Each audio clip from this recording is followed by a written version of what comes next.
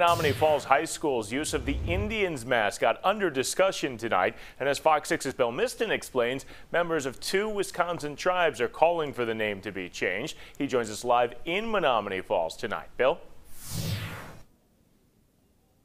Good evening, Ben. The school board hearing from members of the Oneida Nation as well as the Menomonee Indian Tribe of Wisconsin, as well as community members, as the debate continues to swirl around the use of the Indians mascot.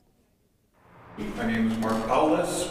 I'm a member of the Oneida Nation. The continuing discussion got off to an uncomfortable start Monday night as the biography read aloud by the school board for Oneida tribal member Mark Paulus was for a different Milwaukee area man with the same name. It's always good to start with laughter. You gotta know that. Paulus shrugged off the confusion as the topic at hand.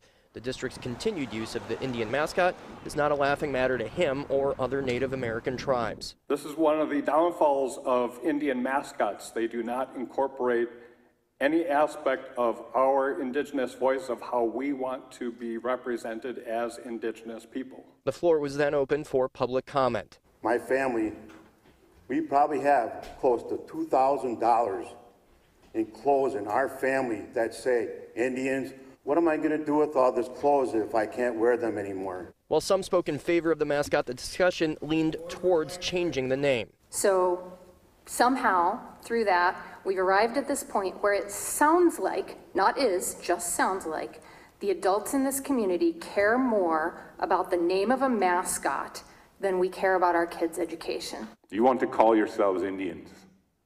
How do you bury your children? Do the people of this community bury their children Indian? Because I did. And if you don't, it's not who you are. You're something else. And the discussions will continue. The superintendent is scheduled to make a recommendation to the board next month with possible action on changing the mascot name coming in December. Reporting live in Menomonee Falls, Bill Miston, Fox 6 News. Certainly a hot topic in the Falls. Bill, thank you.